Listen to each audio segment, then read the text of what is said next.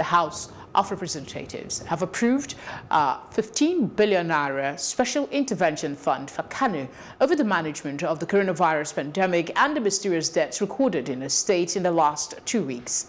The motion was moved by the Leader of the House, Honorable Al-Hassan Doguwa, calling for quick and urgent intervention by the federal government to save the lives of residents of the state. Honorable Doguwa says that if the situation in Kano is not quickly checked, more residents will lose their lives in the coming days. Convinced of the urgent need to arrest the rising cases of N15BN deaths in Kano State and also scale up national response initiative to the coronavirus pandemic, including the establishment of at least one testing center in every state of the Federation to save the nation from the grave scenario being witnessed today in Kano State. Appreciate the actions taken by the Federal Republic of Nigeria as contained in the recent national broadcast by the President and Commander-in-Chief of the Federal Republic of Nigeria, President Muhammadu Buhari.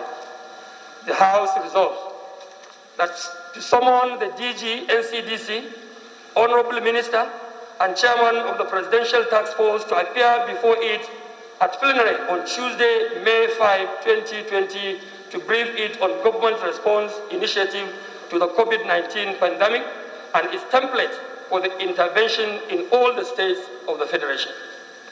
All the 24 House of Reps members, the House of Assembly members, should go to their constituencies and engage with the religious and traditional leaders in their community and explain this thing.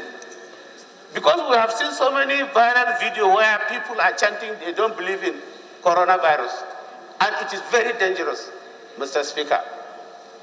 So I want to urge all members from all the states, because it is Kano today, it can be any state tomorrow.